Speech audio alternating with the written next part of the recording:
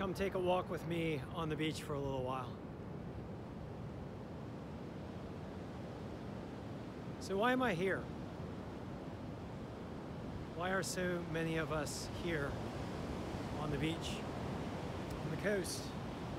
Why do over a third of human beings on the face of the earth live within 75 miles of a coast?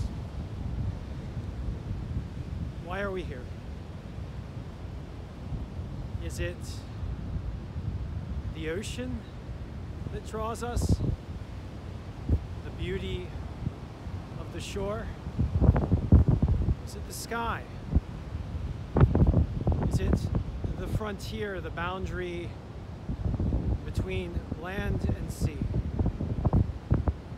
What is it that causes so many of us to build our homes on the shore?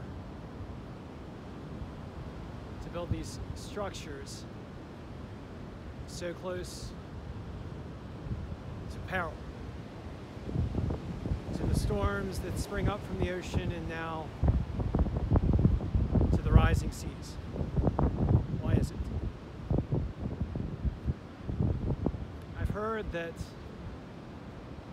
the great explosion of human consciousness itself began at the edge of the sea in Africa. I don't know if this is true or not. I would have to ask the scientists themselves. So perhaps one of them one day will come for a walk with me on the beach and discuss this. But I know that ever since I was a child, I've been drawn to the ocean.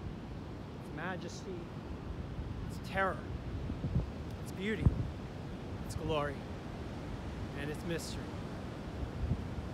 So why am I here? Why am I here in the Outer Banks amongst these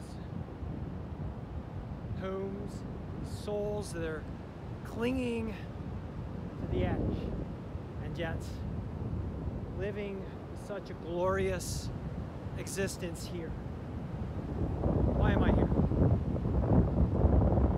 In a word, in a phrase, more so, some things are worth fighting for.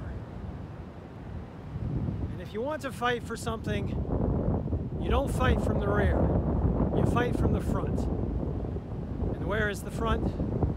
Well, in the fight against climate crisis, it's right here, right in this wet sand. Right here. Right here amongst the waves, blown in by the storms, because they're coming, more of them, much larger, much more dangerous, much more damaging as the oceans rise and as the storms intensify. That's why I'm here.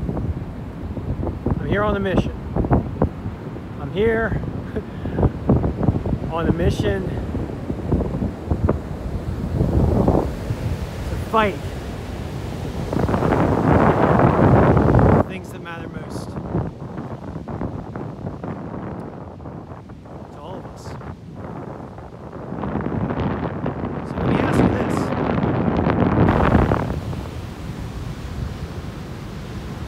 How valuable are the shores to you? How valuable is this boundary between the land and the sea? How valuable is it to you as a place to live, to grow, to learn, to have your own consciousness expanded? How valuable is it? And are you willing to just let it all go? Let it all sink beneath the waves? Or are you willing to fight? Are you willing to do what is necessary to help defend these shores from a climate crisis driven by the very fuels that built up the industrial age? Are you willing to help make the next leap in human development to a sustainable society, a better life for everyone, a more healthier life, a life of clean air, clean water, a more democratized energy, and of, yes, fighting to save one of the places of the origins, of the emergence of human consciousness, our coastline. So I'm here. I'm here to have fun. I'm here to surf.